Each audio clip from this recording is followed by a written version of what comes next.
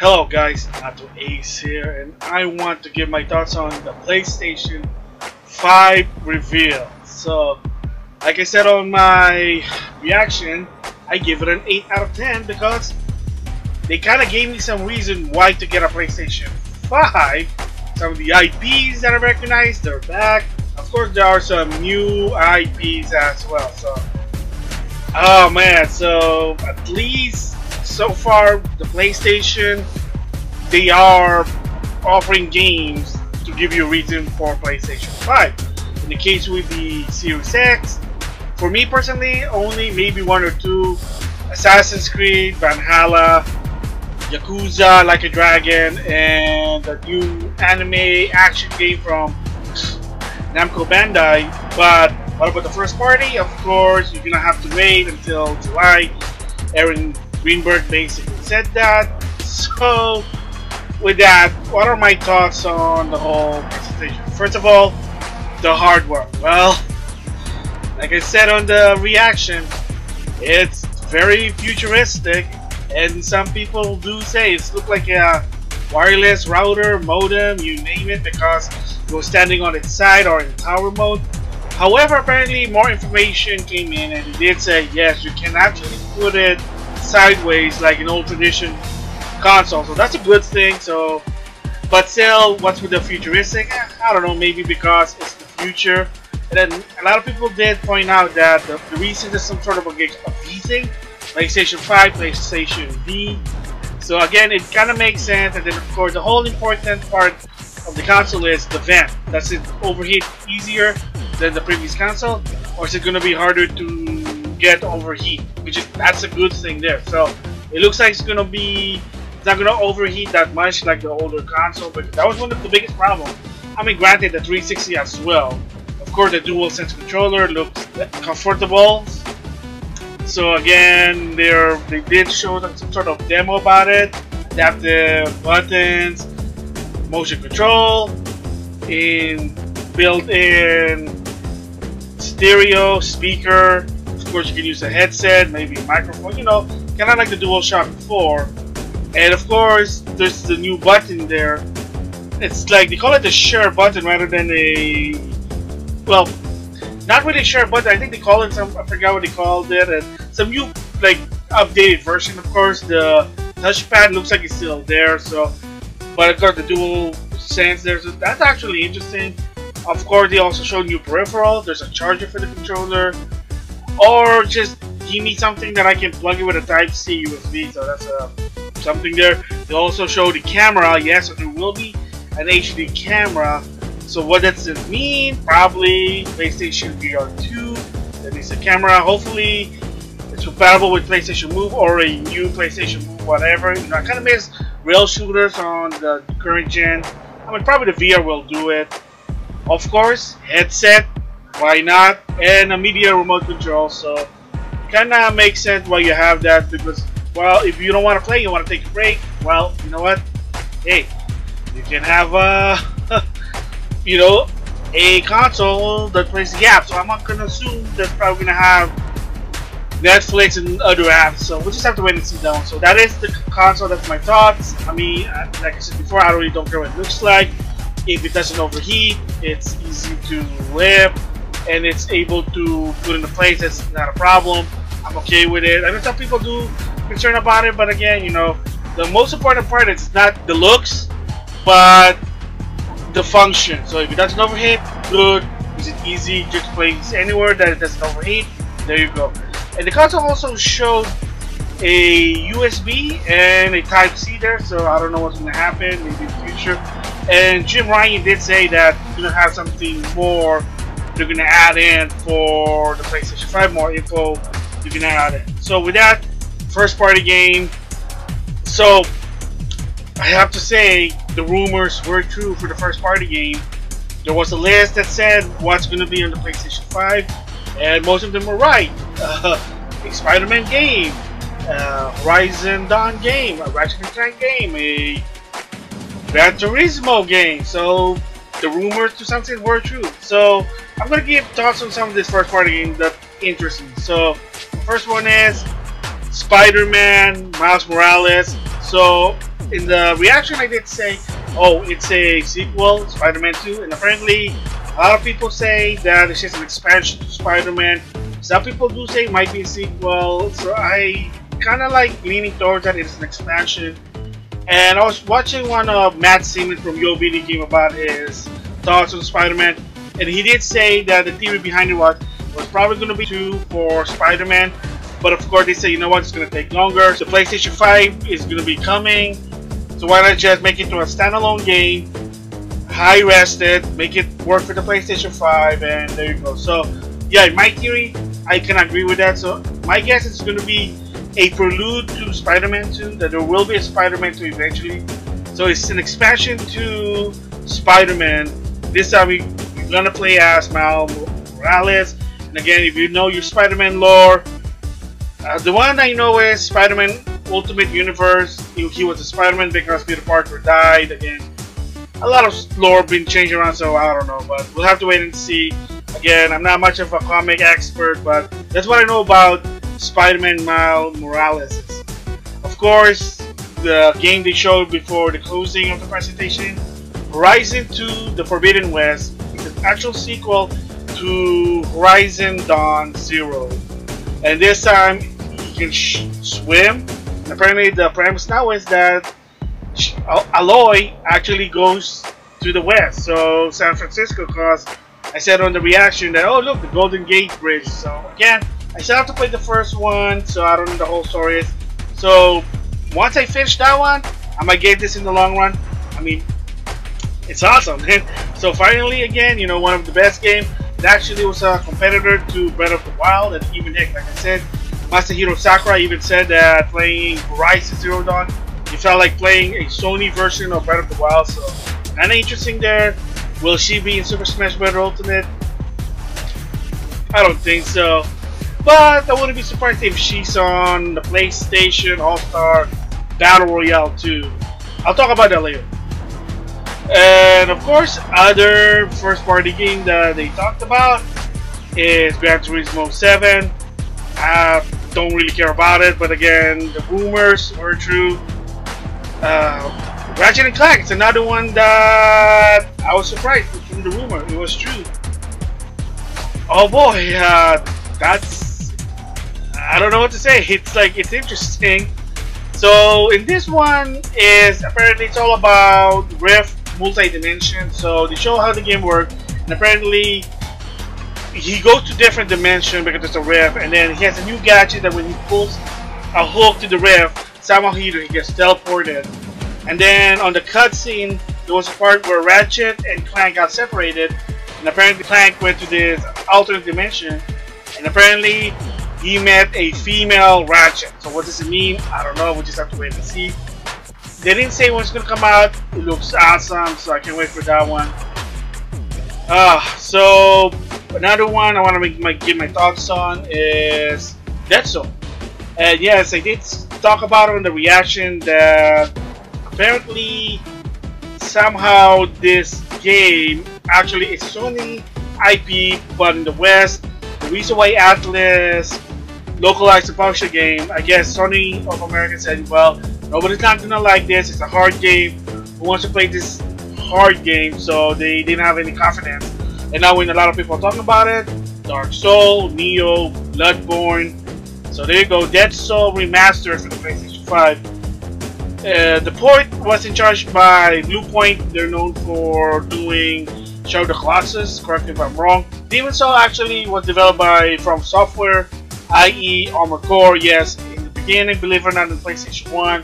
That was also Sony IP for a while, and then it became an independent IP. A different story there, but yeah, so Demon's Soul, not really a cup of tea of mine, but I know a lot of people talk about it, including Maximilian. Sackboy, so apparently a new Little Big Planet game, because there was one actually for PlayStation 4, which is this time you team up with other Sackboy type architect, but so in this one it looks like it's going to be now more 3D than 2D.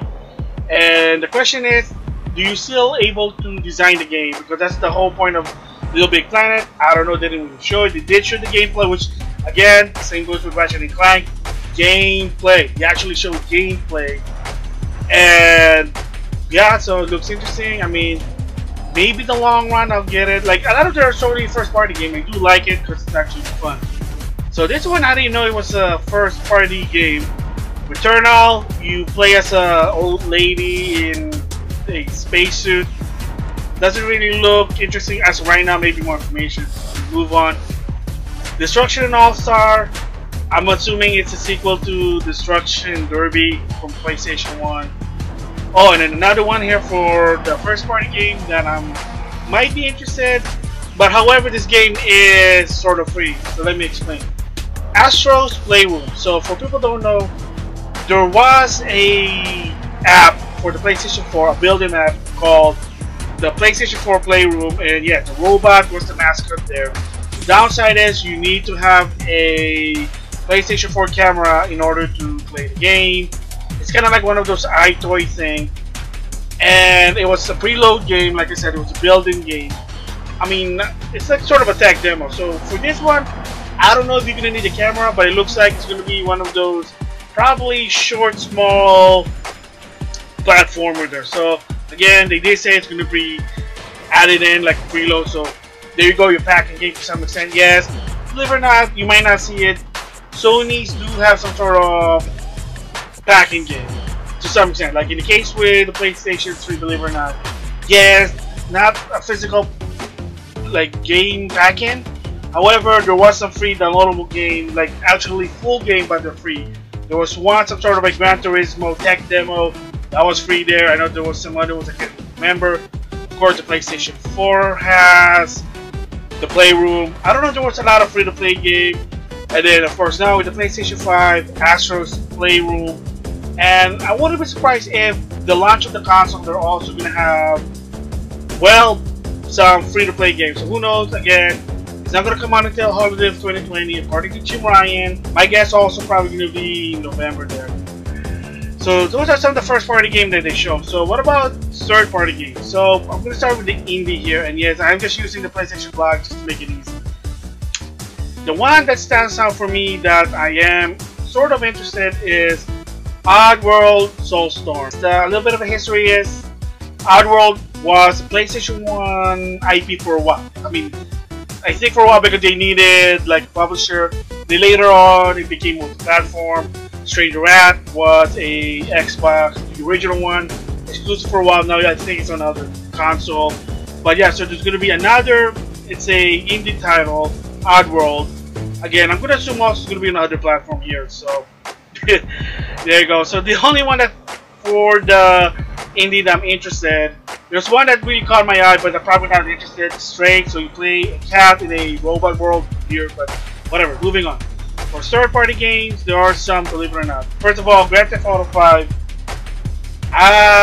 Fortunately, apparently, judging by a lot of the info that's coming out now, yes, once again, Grand Theft Auto 5 will have a PS5 version and an X series version. They say they're gonna add some new content, whether it's multiplayer or single player. I don't know yet. They're not really clear, but they're just saying yeah, they're gonna add some new stuff. But also, Grand Theft Auto Online, there will be a PlayStation 5 version. I'm gonna also assume X series version, and if you get the game, download the game, from what I heard, you get some free GTA money, and apparently there will be some new feature that's only exclusive to those consoles. So again, doesn't really answer about the smart delivery, but I don't. It should hopefully, because there is a PS4 version and Xbox One version of Grand Theft Auto 5, but we'll have to wait and see. Again, kind of weird. Once again, Grand Theft Auto 5 on the new console, PS5, Xbox Series X, but again, we'll just have to wait and see. Ghost War Tokyo, again, played the guy Shinji Mikami. He's also the one who did Resident Evil 4, and yes, there was a Resident Evil game they showed. I'll explain that later. So apparently this game, the final show gameplay and something really I'm not interested. First person like Resident Evil 7. Really? Godfall, finally gameplay. It is exclusive to the PlayStation 5. Was announced in the Game Award 2019. Another new Hitman 3. I don't care. NBA 2K11, 21. Nope. Nope. So, 2 from Capcom, I'm surprised. Pragmata, I have no idea what it is. It's gonna be 2022. So, moving on from that one. Another one that was a leak that became true. And that is Resident Evil 8 Village. So, yes, the subtitle Village, because apparently you go to this weird village, a mysterious village, and it has people. So, that's actually good, because in 7, you just went to this family and you just fight mold over mold over mold. So, once again, you get to play as Ethan. So, hopefully, maybe they finally show what Ethan looks like, you know, what his face, but for the time being, yes, once again, it's gonna be first person. So, again, not really my cup of tea for that one, but it is what it is. And, well, Grace Redfield, rumors were true that he is going to be a villain for the game. So, again, I don't know what it means. It's not going to come until 2021. I might guess it's going to be April or May. So, again, the rumors were true. It's going to be in a European setting, a village castle, kind of like Resident Evil 4, because that's one of the best one. And yeah, there's a rumor about Resident Evil 4 remake.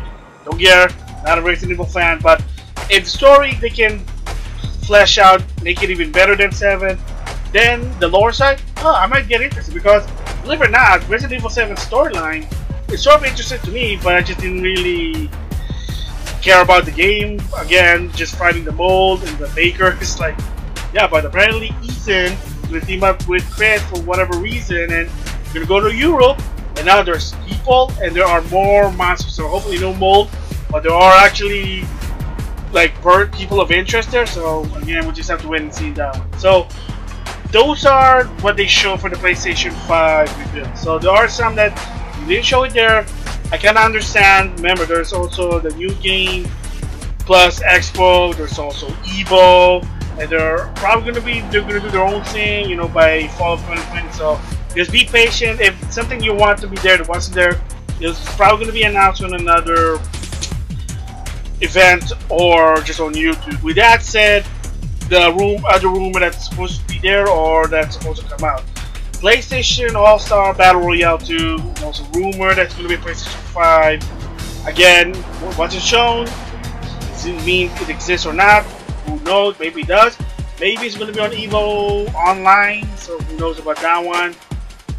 From Konami, the Silent Hill reboot, whatever, they didn't show anything, but of course you got Resident Evil 8, so you don't want to clash those two. Heck, you got even Ghost War Tokyo, so why would you want another one to showcase there? So maybe they'll do their own thing. So the rumor was that one is that a new Resident Evil reboot that gonna be partnering with Sony. And there was another rumor that said, again, this is the far-fetched one, Silent Hills, the one that Konami and Kojima basically had a problem and they fell apart. They said they were trying to revive that one. Again, who knows what it is?